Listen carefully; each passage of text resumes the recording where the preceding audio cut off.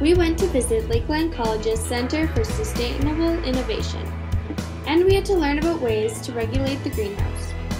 Some of the ways that they showed us we would have never thought of if we didn't go to the CSI Center.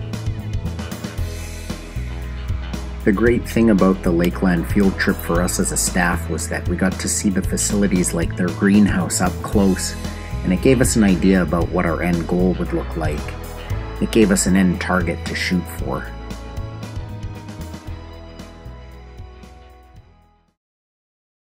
The Lakeland College trip gave the kids a taste of what was possible, what they could accomplish. They didn't realize it at the time, but even after the initial design conference, they would come up with ideas for our greenhouse based on what they saw at Lakeland.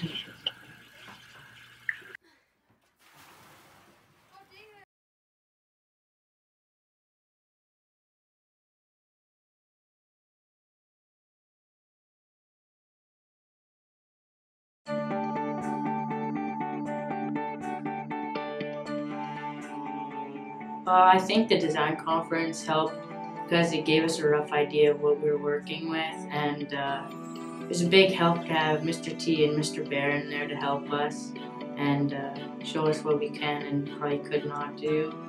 And it was also good to work with the other grades because they gave us a rough idea of what they wanted to do, so we had an idea of what we could do. The design conference was an excellent opportunity for the students to consult with the knowledgeable experts to refine concepts and construct plans. The time allowed for communication and collaboration within their own team and with the other teams. The conference culminated into a presentation done by each grade and was inspirational to the students and staff. There we go, those pipes. White ones. Quiet.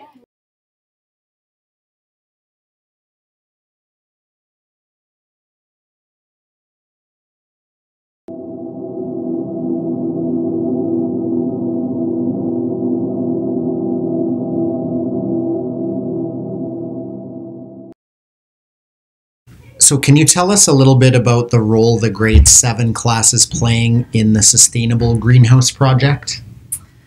The grade 7s are participating in redesigning the greenhouse so that it requires less energy to heat it in the fall and to keep it cooler in the summertime, so that our plants that we eventually grow in there can be happy and healthy for a longer season. On February 14th, we applied the foil bubble wrap to the north wall and half of the east and west walls. We did not notice a significant impact on the temperature staying higher overnight. We added the silver bubble wrap because those walls don't get much sunlight, so for the sunlight that the greenhouse does collect on those sides, it reflects off the bubble wrap and onto the greenhouse. On February 21st, we took down the polyplastic from the south wall and applied new polycarbonate on the south wall. The next day, we noticed that the temperature increased significantly up to 46 degrees Celsius. The heat was staying in the greenhouse for longer because the changes that we made a huge difference. In the early stages of their project, the grade 7s focused exclusively on making changes to the greenhouse to increase the temperature inside. However, after making several modifications, we started noticing very hot temperatures during the day, sometimes in excess of 50 and 60 degrees Celsius. Despite this, at night we were sometimes still dipping below zero. We needed to find ways to absorb the heat during the day so that it could be released during the night to stabilize the temperatures. The students researched and found several possible solutions, including using water barrels, a compost bin, and creating vents that open whenever the temperature inside exceeds 30 degrees Celsius. The grade 7s learned to do by doing. They learned how to use a drill, how to secure the plastic sheet layer inside the greenhouse without ripping the plastic. They saw thermal layers developed in the rain barrels and recognized that this was not absorbing the maximum heat possible.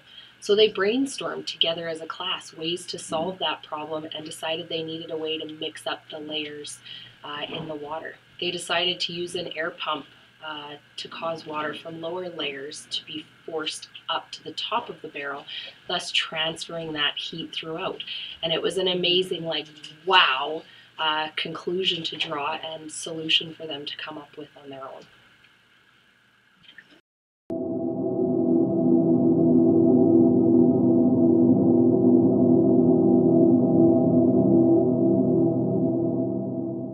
The grade 8 students have been working on the greenhouse project throughout the school year. We have been doing this with our science teacher, Miss Morrison, and Mr. Hamfichik in the greenhouse here at the school. We have been creating a self-irrigation system for the greenhouse.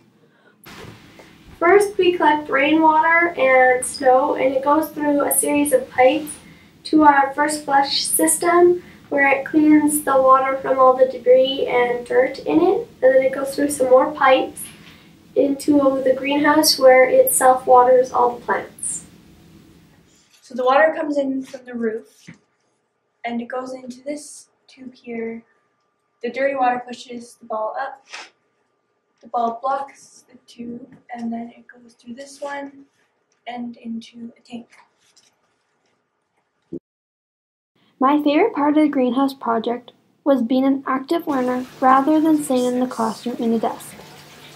Building and putting up the first flush system was my favorite part to build, because we had to cut some plastic PVC pipe and build the first flush system that includes a circular filter at the bottom that will filter any leaves that get into the water, and then there is a green plastic ball inside of it that will rise up to the spout that leads into the storage tank. Then the dirty water drips out of the bottom and the clean water coming off the roof will go into the storage tank and be ready to use for the plants.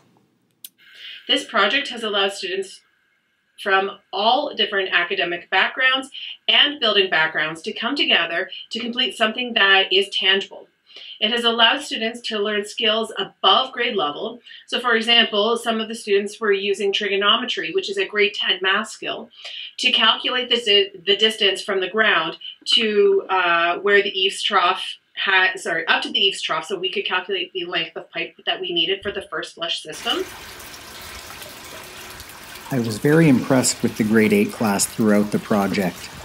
They consistently demonstrated teamwork and collaboration throughout, even when faced with adversity. There were times when they even lent a helping hand with some of the other grades' projects. They were also very effective problem solvers, and they found sound solutions to the various problems that they faced through the process of designing and building their irrigation system.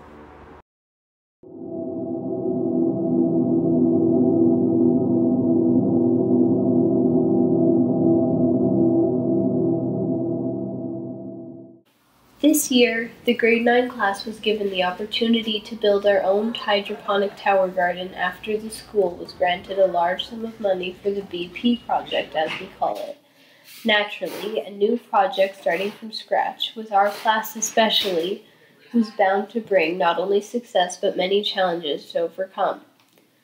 A long time ago, but not too far away, we maintained a tower garden trademark, Tower Garden. That was when our love for lettuce started. The students for the grade 9 project have have completed a really, really large topic. So they have come together over the entire school year to complete this hydroponic tower. They've had to work collaboratively and learn how to accept other students' ideas, problem-solving methods, and personalities to reach a consensus. The grade 9s have successfully constructed a vertical tower garden with 6 times the capacity of commercially sold tower gardens. We are currently growing approximately 160 plants, the majority of which are lettuce. I really enjoyed this project. It was fun. It was a fun experience. I really liked the building part and when we finished because I like seeing our success. It was a good feeling knowing that it works and that we built it. And this will be a good thing for my future to get a job that can be related to this project, like designing and science and engineering. Just need to wait till it cools.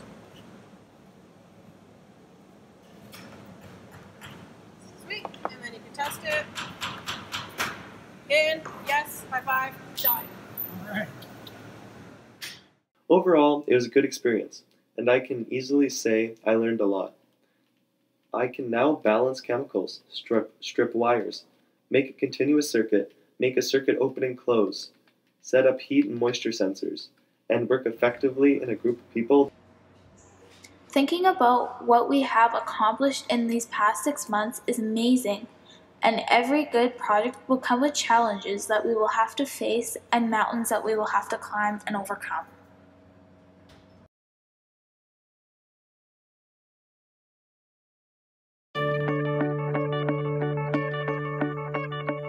One of the best parts of this project for me was seeing the different offshoots that came from it. Students really took control of the project and took control of their learning, and they went in some directions that we really hadn't anticipated. A great example of this was the group of grade 9 students that took an interest in coding. Through trial and error, they learned how to build and program a temperature and humidity sensor that we used in the greenhouse to collect data. Through their creation, we can get a live feed of the temperature and humidity inside, and it refreshes every 5 seconds. This data was invaluable to the grade 7 class as they made modifications to the greenhouse in an effort to regulate the temperature and lengthen the growing season.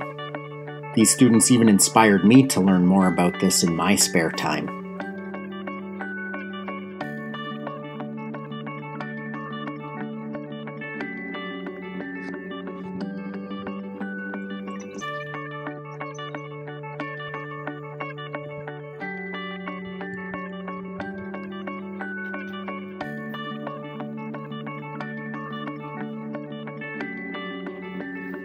It was great to see other students throughout the school becoming inspired through this project as well.